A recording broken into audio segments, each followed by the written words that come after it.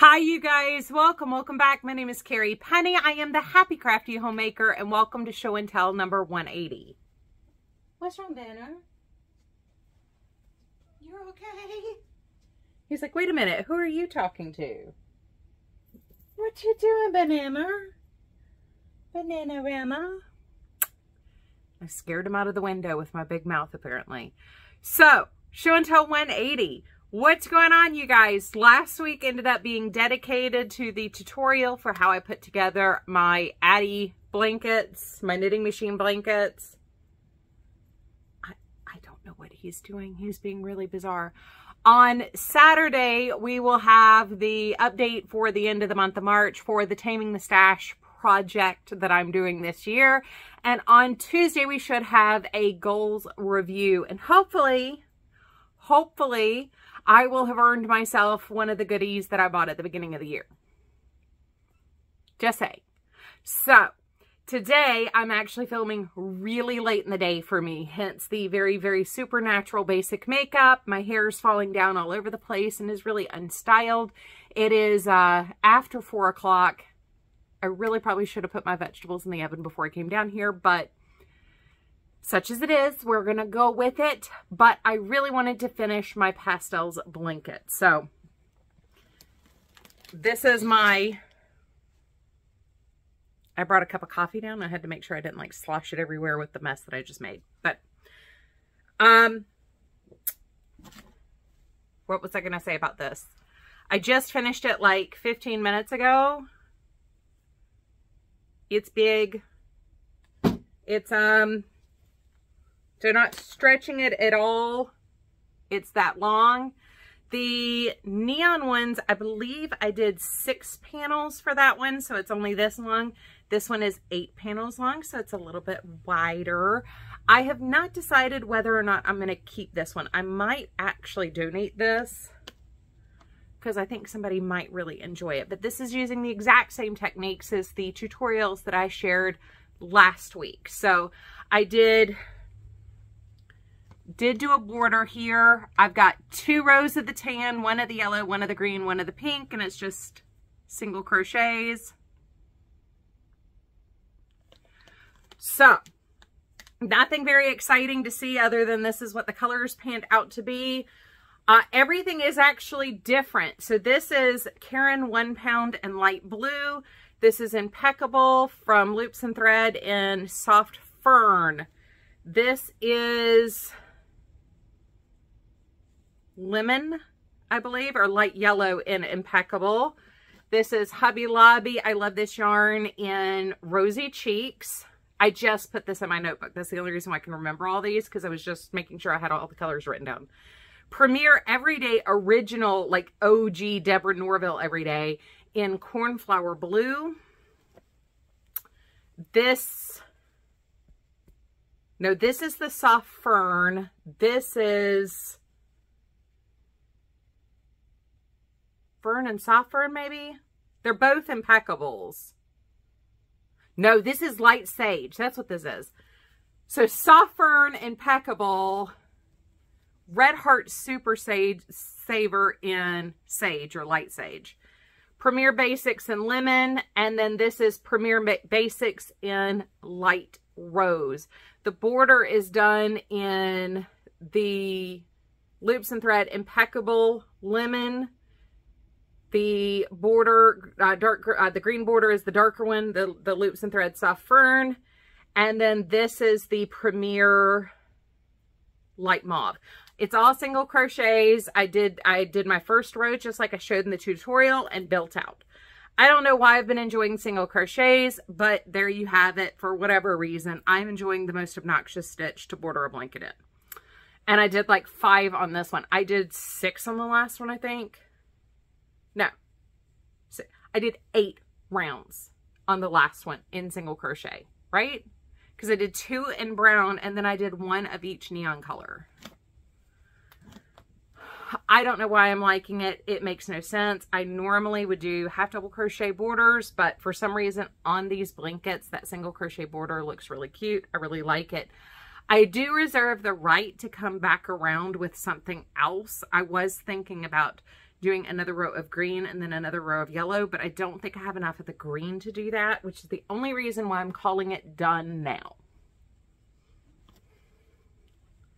So big blanket done. This was 2,900 grams.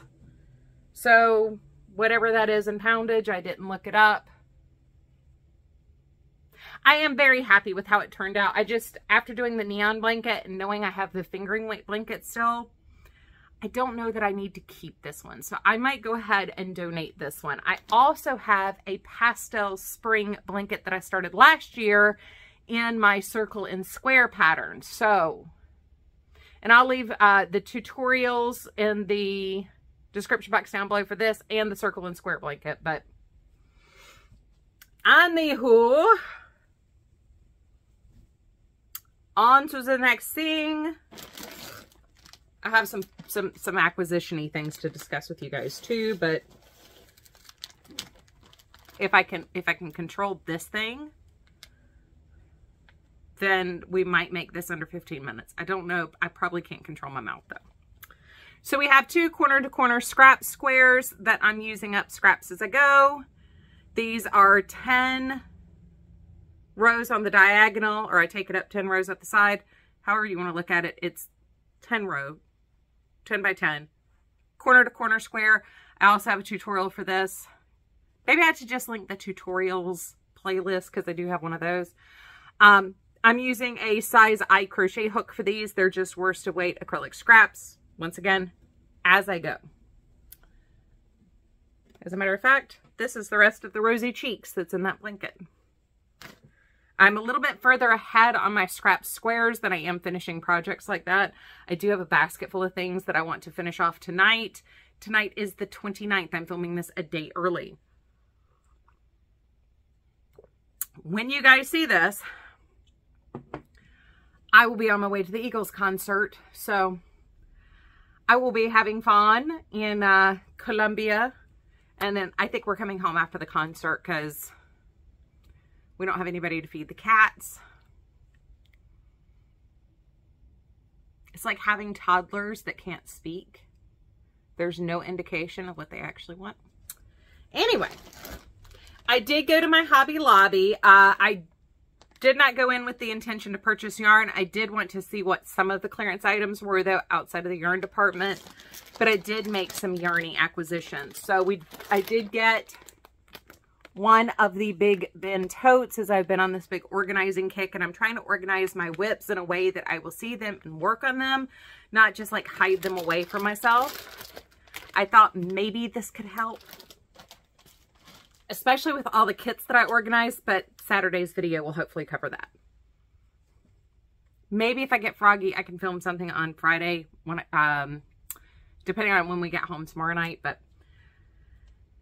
I'm not going to hold my breath on that.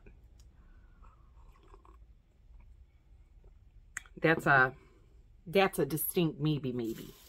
So like I said, I am doing a low buy. This is not a no buy year for me, but I do want to limit what I'm buying at the beginning of the year, as I do have the Southern Comforts Fiber Market coming up. It's like the 18th and 19th, or the 20th and the 21st of August. And then like 2 weeks after that is going to be the Charlotte area yarn crawl. So I do kind of want to save back my budget this year for those 2 events. And I may or may not go to SAF this year. So I kind of want to maybe reduce my spending. So as I'm building budget, for every 100 grams of yarn I get in a finished object, I can then spend that on new yarn. So I did make a small purchase of yarn. This is it. I just really loved the colors. I don't use these cakes. Oh, I love it when this... Okay, the reason I have not stopped using the ring light. Now, I know it's annoying seeing the ring light in my glasses. And no, I'm not going to not use my glasses because I like being able to see. I don't have starbursting when I wear my glasses, which means I don't have as many migraines. So, ring light I'm loving because when I do something like this, if I tilt it just right, we get very, very true to color colors. And I'm loving being able to do that. I do get a little blown out and I look a little extra pale, especially on days when I do the quick like two minute makeup thing. But I'm enjoying it for showing off the colors. So this is the Rainbow Rhapsody in Gerber Daisy Garden. I'd buy that. These were $2.49 each, so they didn't cost me very much in my budget. I don't know why there were so many stickers on the yarn itself. This is 60% cotton, 40% acrylic. It is 7 ounces, 198 grams. It's kind of an odd. Normally 7 ounces is 200 grams, not 198 grams, but whatever. 918 yards, 839 meters. Recommended knitting needle size is a US size 2. Crochet hook is a D or 3. This claims that it is a size 1 yarn. So I did grab both of these.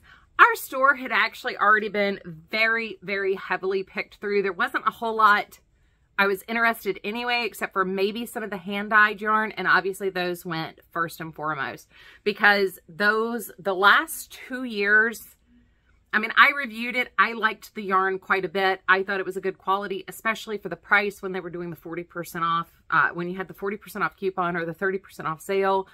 I like the quality of it. I like the colors of it, but the last 2 years in particular, the colors have been really good. You have excellent neons and brights, but you've also had some really beautiful, more neutral, more everybody can wear them kind of colors. So I wasn't entirely surprised that those were wiped out, which was probably a good thing for me in my budget.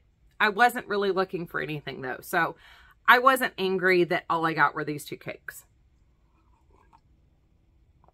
I spent $5 out of my budget, which,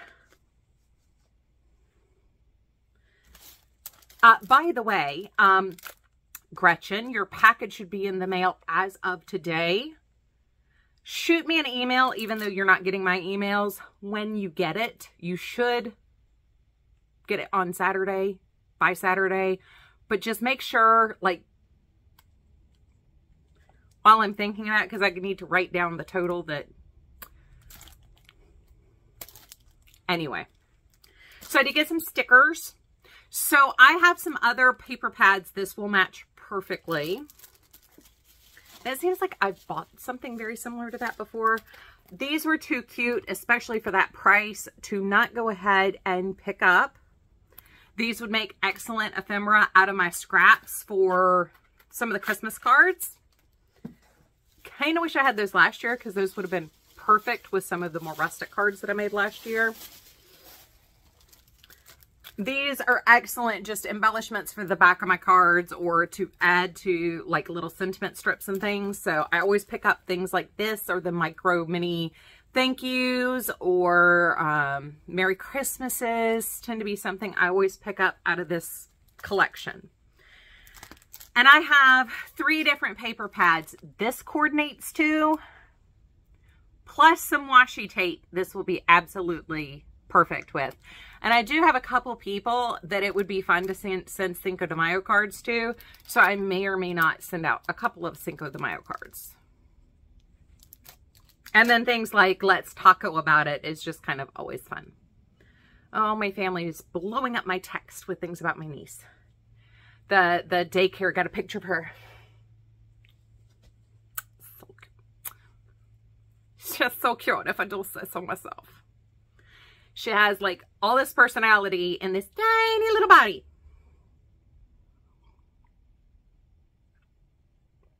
All right, last thing is actually Happy Mail. So it had been a month since I checked my post office. When I checked it 2 weeks ago, and I haven't been back. So if you sent me something, I am sorry. When it's not Christmas season, I go every month. It's easier to go every month. It hasn't been quite as easy to get there. They're doing a lot of construction on the way to my post office too. So anywho, this had only been there for about 2 weeks. So this is from Stephanie. And I will leave her linked in the description box down below, as well as a link to this pattern. But it's Stephanie from Stephanie's Yarn Escape. And of course, she wrote me a sweet little note. And she said she thought I would enjoy the pattern, which I absolutely do. Like, there was going to be any doubt that I was going to like this pattern. Because you guys know, I am a mega sucker for shawls. And I love not straight shawls. So this is absolutely gorgeous. I will definitely be making this, and I have a couple of yarns that I can make this out of. But not only that, she was sweet enough to send me the yarn that she wrote the pattern using. This is the Yarn Bee 44th Street in Ruby. This is a size 3, 70% acrylic, 30% polyamide. This is 100 grams, 3.5 ounces, 540 yards. So, love the color. Ooh. Love the color. If you guys are new to my channel, during the fall, very frequently, you will hear me talking about my Gamecocks. Garnet and black are the colors. I end up making a lot of garnet and black stuff during the fall. And right now, I'm enjoying watching baseball season, which is my personal favorite sports season. My husband doesn't mind basketball. He loves football. And baseball's fine. Baseball gets him through the hump to the next football season. But my favorite sport to watch is baseball. So I've been getting good quality TV time watching the Lady Gamecocks in their bid for another national championship and watching the Yardcocks. So I wanted to show you guys, I think there's another picture in my hands and I are having an argument. I think there is another picture back here. I could be wrong though. No, there's not another picture back there that shows the whole shawl. Anyway, I thought she had it all laid out, but she doesn't. This is the only picture.